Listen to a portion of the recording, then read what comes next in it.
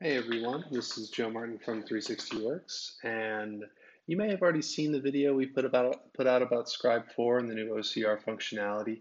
This is meant as a little companion video slash demo.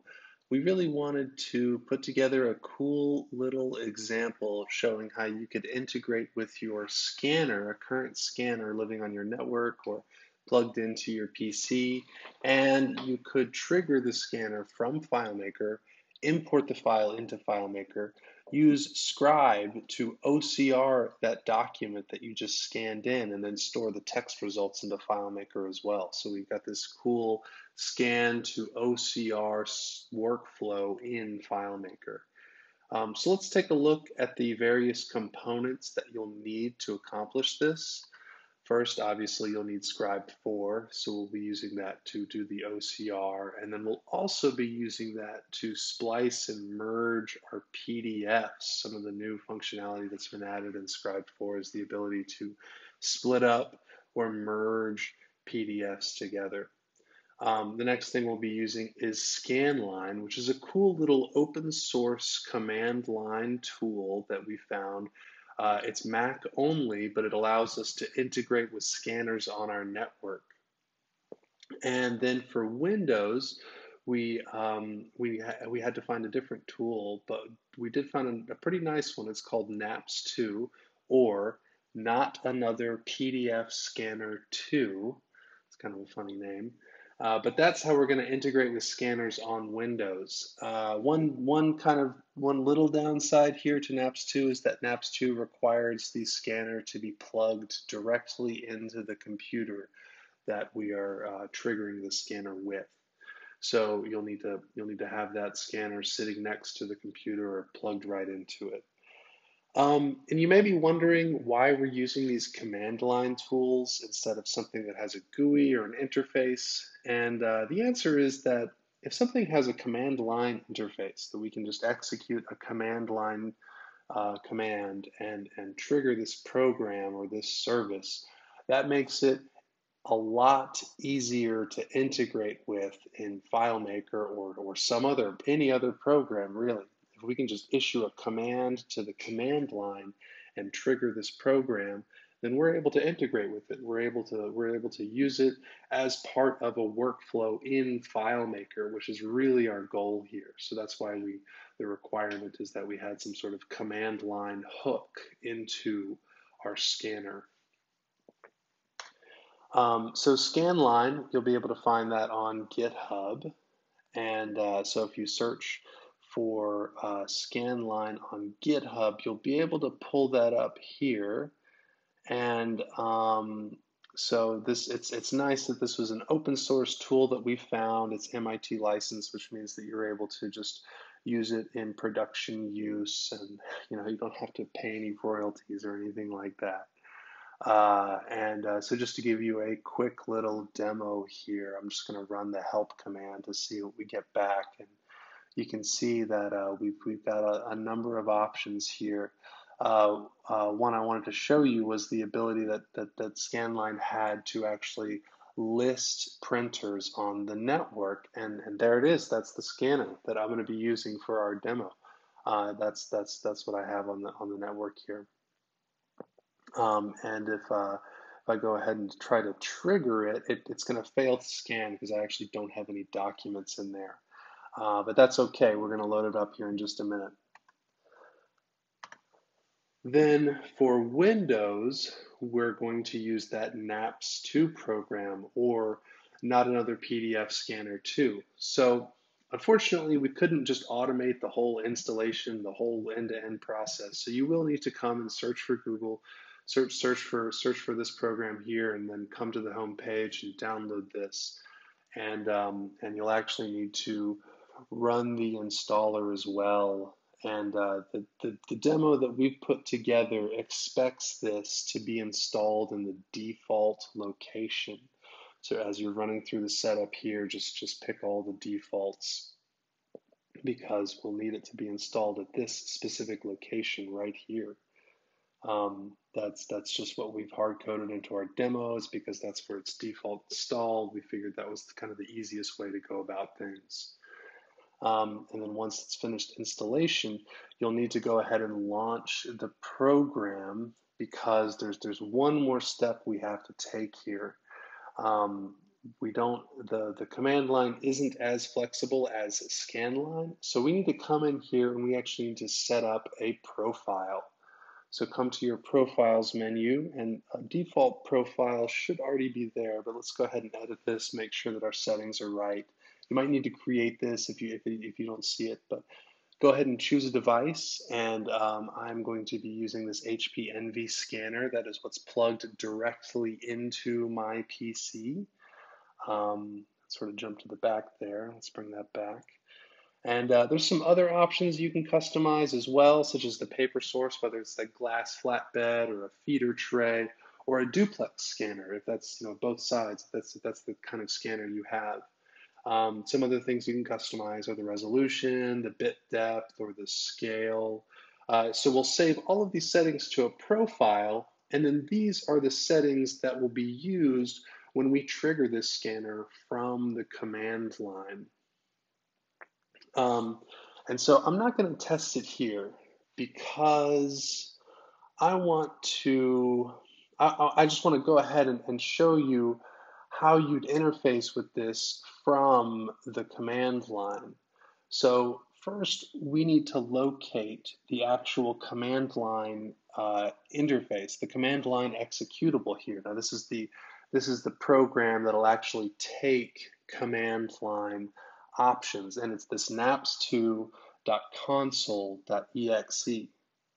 So if we cd into this directory, and this is actually part of why we need the default installations, because our demo expects this executable to be right here.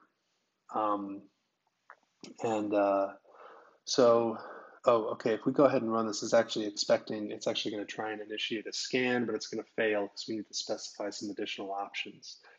So I've got a document loaded up in the scanner, and I'm going to go ahead. I want to scan this to my desktop, so I can specify an output folder. Let's just scan this to my desktop. Okay, I can't copy it from there. So I'll just need to input, I'll put it on my C drive, and then users, and then my username, and then desktop. And then let's execute this. So this will, I don't know, you can't hear it, obviously, but this, my scanner is running right now. It's scanning this document, and then naps2 is going to take care of, oh, I just lost connection to my PC. Here we go. naps2 is going to take care of getting that document from the scanner, putting it on my desktop, and it could be named a little bit better, but here we go. The concept is proven. We're able to scan something and get it onto our desktop through the command line, which means we can integrate with this from FileMaker, and that's kind of our whole goal. Let's take a look at the help command here, just to look at the other options it has. So there's a number of other things it can do. naps2, funny enough, has its own built-in OCR, so you could take a look at that. If you're on Windows, you could take a look at that. It has this neat feature of being able to actually, it'll OCR a PDF and then make that PDF text highlightable and extractable. So you could go in a different direction here. You could use naps2 to OCR a document, have it place that text on the document itself, kind of embed the text, and then you could use Scribe to extract the text from the document. So that'd be sort of another approach to this similar workflow. I will say, just sort of on a personal preference, I think Amazon has a better OCR capabilities than the naps2 program. You could check out both, see which one you like more. There's another part. So of course we're using all of these command line tools to integrate with our scanners, and we'll need a way to execute command line from FileMaker. And so we put together this cool little execute command module that's all self-contained. You just have to feed in command line parameters to this execute command line script, and it will take care of installing the Scriptmaster plugin if you need it, and then running a command and registering a function. So it's a nice little self-contained way to execute commands. Um, and of course, Scriptmaster is not the only way to execute commands from FileMaker.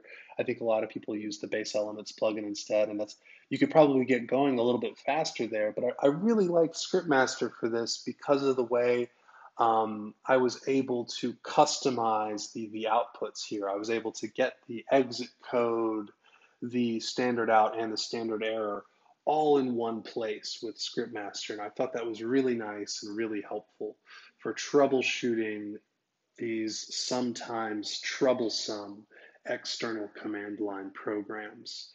We've got this README here for how to use execute command line. Go ahead and take a look at that if you want, or if you don't care. I just wanted to make you aware of its existence and that it's being used as part of this demo. And I think the last component here is we're using Scribe to split this scanned PDF into single pages. And we're actually demoing two new functions in Scribe to get this done. The first one comes on line 12, and that's Scribe get PDF attributes. And that returns a couple of things like the author of the PDF, the MD5 hash. But what we really want here is the page count. How many pages are in this PDF? So we're using that page count. We grab that page count, and then we loop through all the pages, and then on line 23, you can see we're using Scribe Splice PDF to extract a single page from our scanned PDF that could be a multi-page PDF. So these two functions played really nicely together here. We can get the page count with Scribe get PDF attributes, and then we can loop through that number of pages and splice it up using Scribe Splice PDF. And we're using that to split up our scanned PDF here. So let's get this demo going. And I've kind of deleted all of my records so that we're starting kind of with a clean slate here, but let's go over to the lab. This is where our scanning demo gets kicked off here, and the scanning manager is what we'll use. Now I'm actually right. I'm scanning the bomb defusal manual from the game Keep Talking and Nobody Explodes. The game's a ton of fun if you've ever had a chance to play it. It's a game where you and a group of friends try and defuse bombs together, and it involves a lot of shouting at each other, and it's just a blast. If you ever get the chance to play it, I highly recommend it. So I've got about 7 pages of this manual loaded up in my scanner, and I'm going to go ahead and trigger the scanning manager. And so I'm going to map. So I'm using this is using Scanline here. So I'm able to list the printers on the network and ask the user, is this the right printer? And for me, there's only one, so I'm going to go ahead and choose that. And then I'll choose whether I want the tray or the flatbed. And like I said, I've got them loaded up in the tray, so I'll use that. And so this is going now. You probably can't hear my scanner, but it's pulling in the pages right now. And I'm actually going to go ahead and speed this up because my scanner is really slow, and I don't want to make you guys wait for it. And we've got a number of other steps here to go through, so I'll just kind of talk through them. First, we are going to scan all of our pages in, and we're going to get that as a 7-page PDF, and we'll pull that into FileMaker. After we've pulled that in, we're going to use Scribe to splice that PDF into 7 individual 1-page PDFs, and then we will send those up to Amazon to get OCR'd. Each page will be OCR'd on its own. And then we'll pull back down the results. And here we go. We were able to scan all of these PDFs, pull back down the results, and store the text in FileMaker. So, I mean, this is really cool. We were able to start off with just a stack of paper in a scanner, pull that into FileMaker, OCR all of the pages, and then now we went from basically like pieces of paper to searchable text in FileMaker. Um, it's just a really cool process, and I hope you guys like it too. Let us know if you have any problems or any improvements to this demo. Enjoy.